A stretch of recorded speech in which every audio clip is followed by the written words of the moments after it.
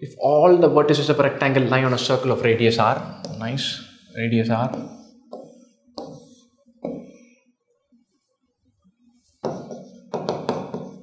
if the perimeter of the rectangle is P, this is L, B,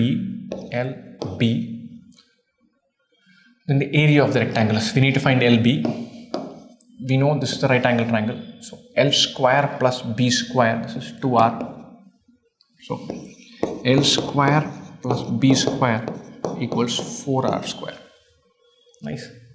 We know 2L plus 2B is equal to P, or L plus B equal to P by 2, or L square plus B square plus 2LB equals P square by 4. Subtract this from this, 2LB equals P square by 4 minus 4R square.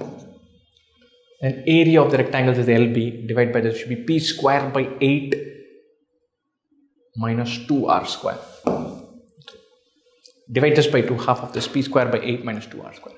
Nice juicy question, should just be knocking it off.